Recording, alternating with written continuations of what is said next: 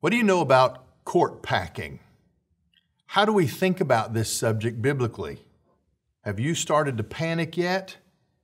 Let's talk.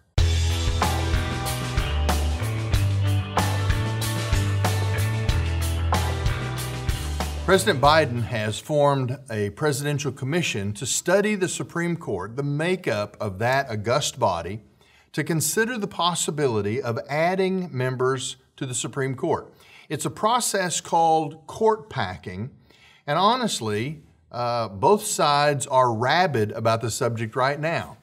The left thinks it's the only way to get their agenda through, which is probably true. The right thinks that it's the end of the world if it happens. Well, let me help you have some context, some historical background on this process of court packing. The phrase simply refers to changing the numbers of the justices on the Supreme Court in order to have a favorable majority in the direction of your particular political party. We act like this is the end of the Constitution if it happens, but there's actually a long history of court packing in our American background. Interestingly enough, the United States Constitution does not prescribe the number of justices who sit on the Supreme Court. That is left to the Congress to determine, and frankly, the number has been changed over and over and over again through the years. Congress originally, in the Judiciary Act of 1789, established the size of the Supreme Court at 6. Now, the reason for that was, as the colonies became states and America became a nation, George Washington, the first president, had a structure in place where there were federal judicial districts. Those districts were divided into 3 areas, an eastern, a middle, and a southern district. The typical practice in that generation was that each district was presided over by 3 judges. Those judges were a district court judge who was local to that region and 2 Supreme Court justices who would travel back and forth to sit over cases in that part of the country. There were 3 districts, 2 Supreme Court justices were required for each district, so the original Supreme Court had 6 justices. Well, that was fine. You say, well, but an even number, wasn't that a problem when there was disagreement? Well, the original Supreme Court was made up of entirely Federalist judges. They were all of the same political party, so nobody was too concerned about any disagreements. The problem came when John Adams failed to win a second term as our second president, and during the lame duck session, which used to be much longer, the election was in November, the inauguration of a new president wasn't until March. During the months of the lame duck session, John Adams replaced a Supreme Court justice who retired because of illness, and then he pushed Congress to reduce the number of Supreme Court justices required to 5. What he was trying to do was, in his bitterness toward Thomas Jefferson, who had beaten him in the presidential election, he was trying to deny Jefferson the opportunity to have a Supreme Court spot that he could fill under his administration. Well, that happened under Adams. By the time Jefferson takes office, Congress immediately repeals it. The number was 6 justices. Adams made it 5, but it never really dropped to 5 before the law was repealed and the number went back to 6. Well, over the years, 6 became 9 as more Supreme Court justices were needed to cover more federal districts that were a part of an expanding nation moving westward until almost the Civil War. What happened in the Civil War is that Abraham Lincoln, of all presidents, decided that he was unhappy with the Supreme Court's Dred Scott decision, and so he pushed Congress to take what was at that time a Supreme Court of 9 people and add a 10th justice so that he could get an anti-slavery agenda pushed through and approved by the justices. Lincoln did that. Well, as soon as Lincoln was assassinated, the Republican Party didn't like Andrew Johnson, And so they pulled the justice number from 10 down to 7 because they didn't want Johnson to have the ability to build the court to favor his policies. Well, no sooner was Johnson off the scene than we have Ulysses Grant come along, and under Grant's administration, the Supreme Court made a ruling that paper currency was unconstitutional. Congress understood that that would destroy the American economy, so they immediately changed the Supreme Court from 7 justices to 9, which allowed Grant to appoint 2 new justices and get them approved so that the Supreme Court would reverse their previous ruling on paper currency and save the American economy. What's the point of all this? We've been tinkering with the Supreme Court for generations. It's as American as apple pie.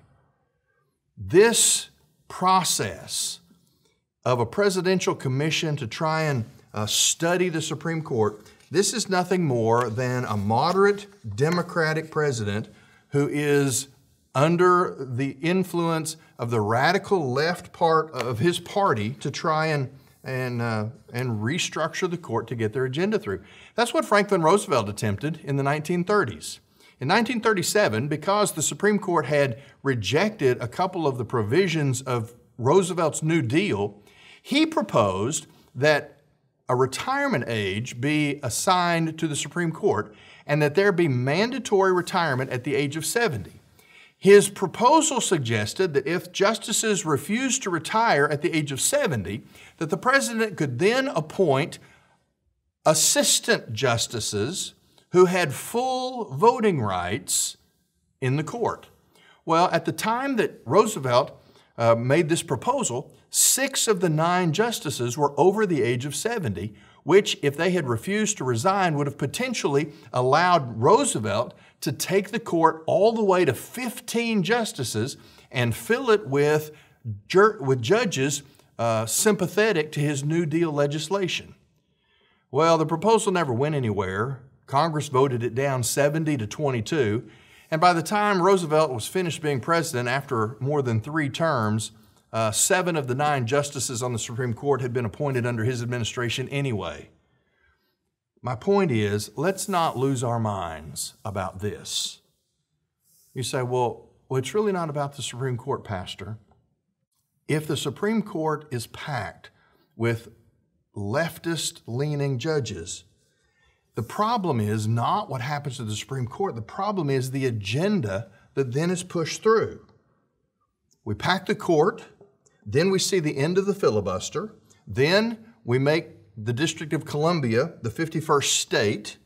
In other words, we rig the system in favor of radical leftists. And if the system is rigged so that the leftists maintain power, then we will have open borders. We will see guns and ammunition regulated until they are unavailable. We'll cripple the nation's international relations as well. Well, remember, Truth Currents is about thinking biblically, so let me suggest something to you. We forget the God factor. Now, I know it's easy to say, you know, that just seems too convenient, Pastor. You're just suggesting that we just trust God. Yes, that's precisely what I'm suggesting. You see, the reality is the God factor is what we're left with as followers of Jesus Christ in this generation. I'm preparing, in a sense, for the worst. But in my mind, I'm not in despair. Why? Because we fall victim too easily to the idea that political problems require political solutions.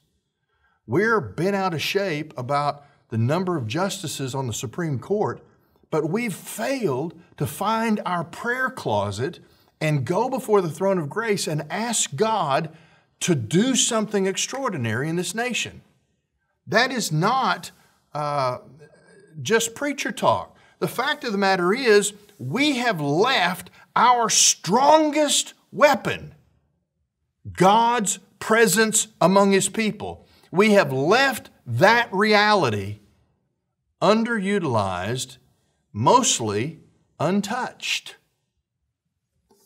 What this nation needs is it needs the churches to begin to do battle, not in the political realm, but in the spiritual realm. Well, you might say, but America is not a God-fearing nation. How will this work? Listen, let me tell you something about our history. America, no matter how bad we get, no matter what the majority worldview seems to be at any given moment, America is never more than one spiritual awakening away from a transformed culture and a transformed nation. It's happened before. The colonies came together through what was called the First Great Awakening. Sidney Alstrom, an American church historian, describes the First Great Awakening as America's conversion experience. After the Revolutionary War, the colonies were about to implode with the immorality and the disease of sin that had so swept the nation after the terrible war that the country had suffered through. The Second Great Awakening transformed America. Finney's revivals in the 1830s, the Prayer Awakening of 1857 and 1858, the Azusa Street revivals in 1906. God has moved significantly in American history, and every time that happens, there's a transformation that takes place. The fact that we are despairing because we've lost all of our political clout, we've lost our political options, that may in fact be precisely what God is doing to bring us back to a place where we find our way to our knees and use our greatest strength, who we are as the people of God. One spiritual awakening away from a transformed nation. You say, well, but I thought things were going to get worse before the end times. I mean, isn't this just that unfolding before our eyes? Well, let me encourage you this way. There are generations over the last 2,000 years, time and time and time and time again, who understood that they were in the last days. When you look at Scripture, the Bible actually gives us very few specific signs to look for that will identify the end times. Most of what we judge as end times is just the malaise of a culture that is spiritually dead right now. This may be the end days, but it may not be. And all I know is if we assume it's the end times, the temptation is to throw up our hands and to give up the fight prematurely. That is not what we're called to do. You disagree with the politics of our nation, you disagree with the direction things are going.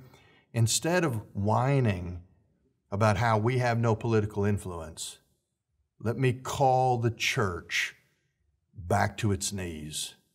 Put on the whole armor of God. Take the sword of the Spirit, which is the Word of God, and in prayer, make your way to the throne of grace. We can see America changed, but like Charles Colson used to tell us, spiritual awakening in America will not arrive on Air Force One. This is Truth Currents.